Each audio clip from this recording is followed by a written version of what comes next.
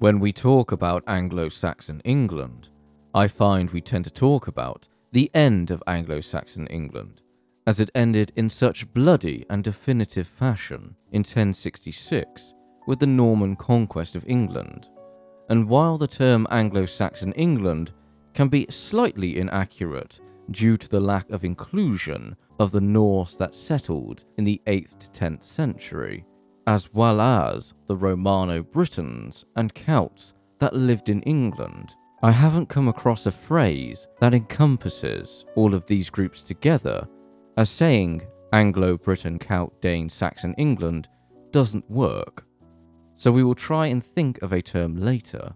The theme of this video is to explore the heritage of Anglo-Saxon England, specifically the buildings, and there's plenty to choose from, but I want to focus on 5 buildings that retain most, if not all, their original Anglo-Saxon architecture, and because I found the history of these sites fascinating.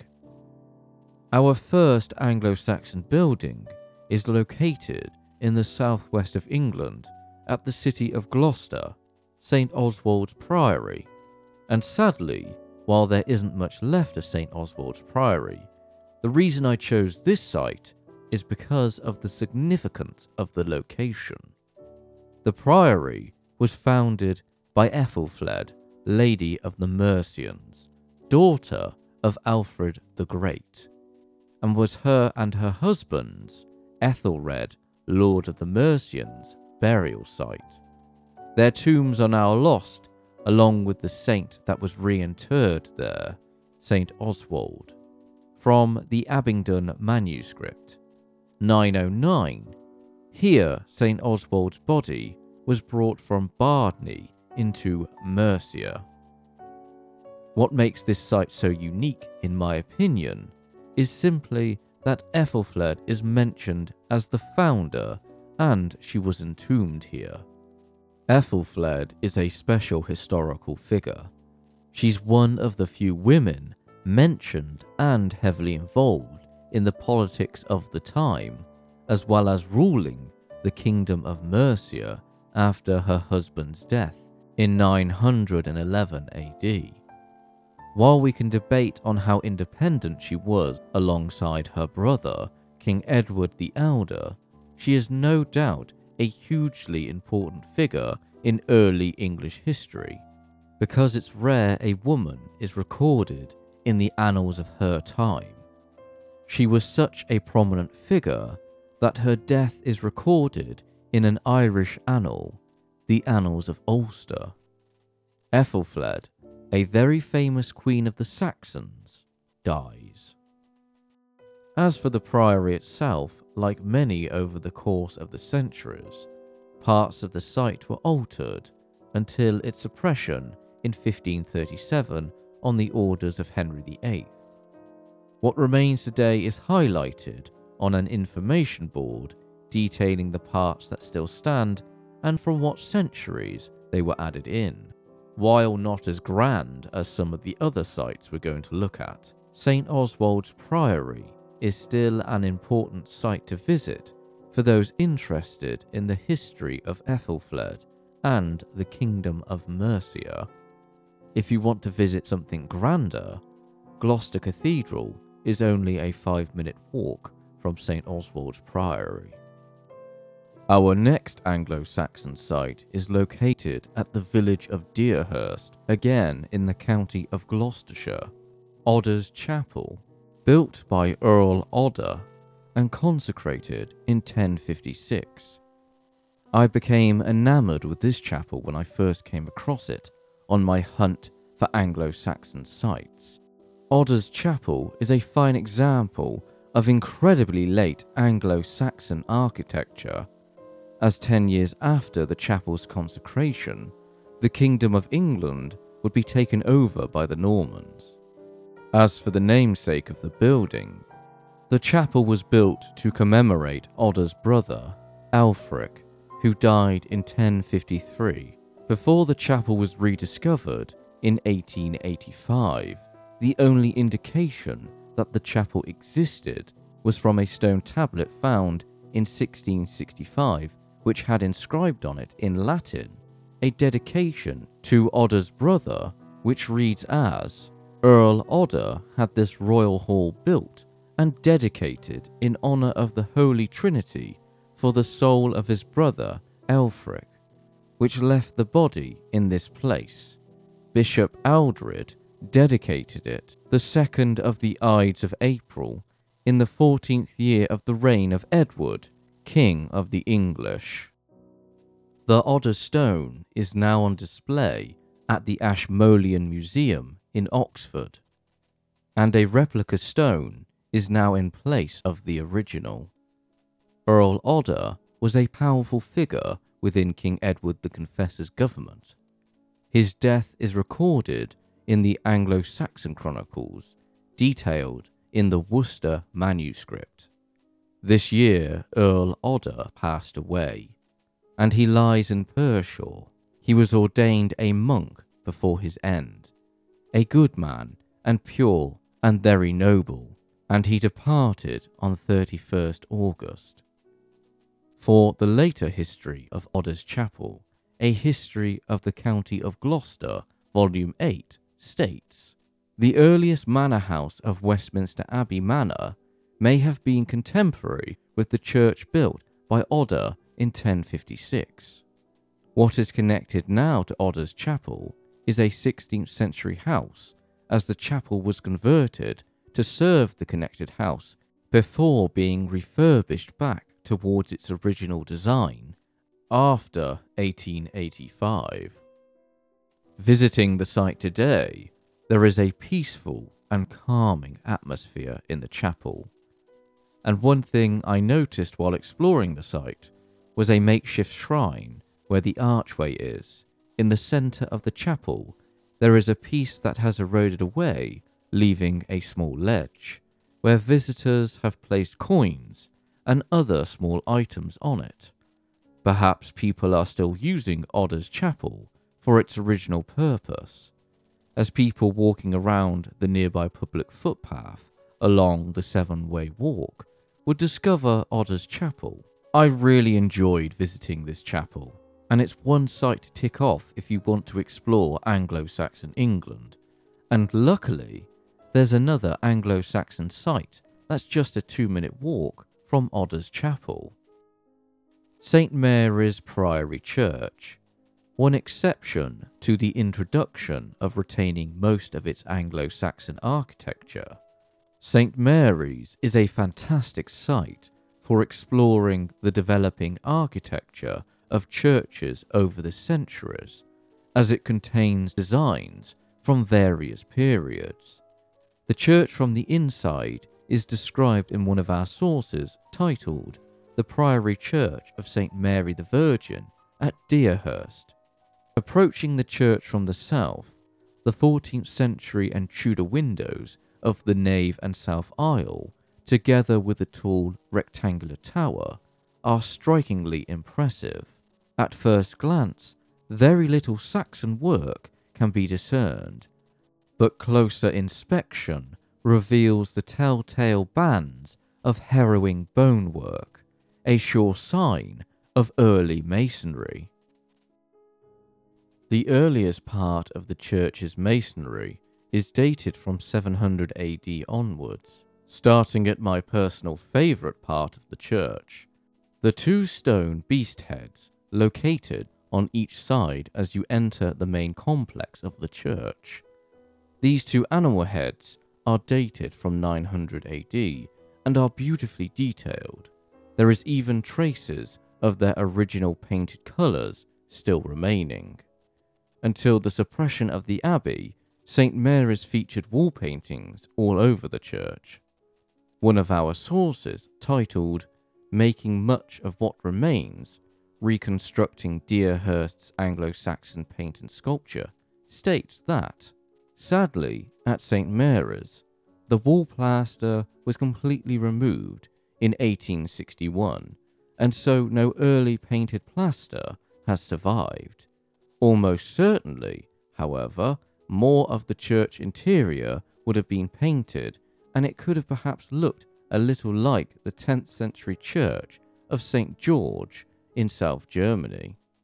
There would also have been rich wall hangings and curtains. The next piece of Anglo-Saxon work is this lovely limestone font dated from the 9th century, and perhaps the best preserved one of the age. I find the spiral carved design to be absolutely magnificent, a true testament of some of the best work from Anglo-Saxon England. And like the animal heads, the font would have had colour painted onto it. Sadly, the paint has been scrubbed off, but it's still wonderful to look at, especially in person. Back to the architecture of the church. In the northwest part of the church is an exposed wall. This section is dated from the 9th century.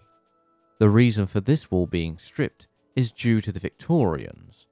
They had a nasty habit of stripping plaster and paint off churches in order to return them to what they thought was the correct way. Most churches went through some type of Victorian restoration, and St Mary's was one of them. There's a weird type of hypocrisy with the Victorians. Some of them rally to strip plaster and paint off, but then they try to reimagine or recreate medieval wall paintings. This hypocrisy is on full display at Gloucester Cathedral, with one section stripped bare down to the foundations, and on the other side there's beautifully painted walls in one of the chapels painted in the 1800s. I've oversimplified it, but going back to St Mary's, on the west wall of the nave, you can spot a unique double-headed window dated from the 9th century, which was connected to the original Anglo-Saxon tower, which no longer exists, as the tower was remodelled in later centuries. The final two pieces of Anglo-Saxon work at St Mary's are the Deerhurst Angel and the Virgin Mary carving. The Deerhurst Angel is on the outside of the church. It's located in an obscure section around the back of the church, high on the south wall of the ruin asp. The Deerhurst Angel is difficult to see as it's high up, but it is a wonderful piece of history. The guidebook purchasable at the church describes its restoration. In recent years, it was showing signs of deterioration due to acid rain and the pollution of the atmosphere. With the aid of a generous grant from the Friends of Deerhurst Church, this sculpture has been conserved and hopefully the damage arrested. Like most of the Saxon work here, the Deerhurst Angel is dated from the 9th century, and again it would have been painted. An example of how it would have looked in full colour comes from one of our sources, making much of what remains, Reconstructing Deerhurst's Anglo-Saxon Paint and Sculpture by Richard Bryant, which can be brought at the church, and the final Anglo-Saxon piece is the Virgin Mary carving, located just above you as you enter the church. Like the others, the paint has been stripped, but not all of it. Some traces can still be seen. This carving is one of the most unique Anglo-Saxon carvings ever found in England, as the design of the carving has Eastern Roman or Byzantine influence. One theory is that the icon was brought from Rome. Quote, "The most likely explanation is surely that Ethelric brought an icon back with him when he returned from his pilgrimage to Rome." Ethelric was a nobleman who lived in the Kingdom of Wicker. The fourth location is in the county of Wiltshire, at Bradford-on-Avon, St Lawrence's Church, perhaps the finest example of Anglo-Saxon architecture in England. The trustees of the Saxon Church describes the site. St Lawrence's is a characteristic Anglo-Saxon building, tall and narrow, with small windows. The extent and richness of its decoration, however, are rare, perhaps suggesting it was designed partly for the relics of Ethelred's brother, Edward the Martyr, which were housed with the nuns at Shaftesbury. Some time later, the church, being no longer required, was lost amidst other buildings and only came to be noticed again in the 19th century. When I arrived to film here, I was shocked at how well St. Lawrence's blends in with the other buildings around it, despite the church potentially being over 1,000 years old, as the date of the church might be as early as the 7th century, or at least the 10th century. This is the problem with researching sites like this, as there's plenty of information on when the church was rediscovered, but hardly anything about its foundations. St. Lawrence's has been dated from the reign of Ethelred. William of Malmesbury, an 11th century historian, mentions that the founding saint of the church consecrated the site around the early 7th century. Regardless, it's still an old Anglo-Saxon building. I plan to revisit it once again in the summer. As for its restoration, like some of the others, buildings were added onto it, and before its renovation, the church was part of a school, before being restored in the late 1870s to the site we see today. Exploring the church today, you get a real sense of how people from Anglo-Saxon England would have worshipped, and just how small the congregation would be, as it's a tight fit through the passageway. The church is still used as a place of worship. Our final Anglo-Saxon building is perhaps the most visited one out of the 5, as it's located within one of the finest castles in all of England, Dover Castle, the Church of St Mary. Dover has always been an important area since the time of Roman Britain, as next to the church is the remains of a Roman lighthouse, so a 2-for-1 in terms of historical adventure. The Anglo-Saxon history of the site is described by one of our sources as, "There is no documented record of the age of the Church of St Mary-in-Castro. Archaeologists have assigned dates to it from the 4th century to the 10th. The large arches in the east and west walls of the tower are constructed of Roman brick and are Roman in character. Whether they were built by the Romans themselves or the Saxons who followed them is open to argument.